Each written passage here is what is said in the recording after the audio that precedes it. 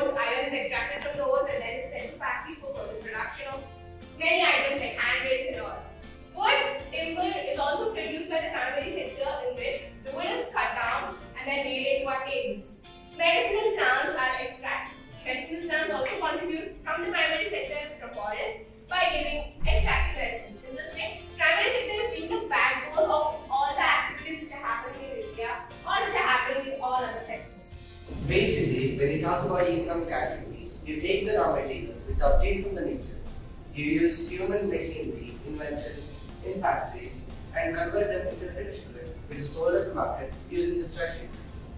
Primary sector, secondary sector, and tertiary sector. And under primary sector comes agriculture, dairy, fishing, and forestry. And under secondary sector, manufacturing industries, and tertiary sector, services. First, we need to know what is GDP. GDP is nothing but gross domestic product. It is the total value of the value of the final good in all the three sectors summed together. And you might be thinking why GDP is very important, because GDP shows how big the economy of a country is. So first, when we discuss about that, it acts like a camera which captures the image and sends the signals to the brain. So the first part is the sclera, which contains cornea. The sclera is basically a white fluid, not a fluid, it's actually a white layer containing the blood vessels and all, and contains cornea, where the most of the refraction of the light takes place.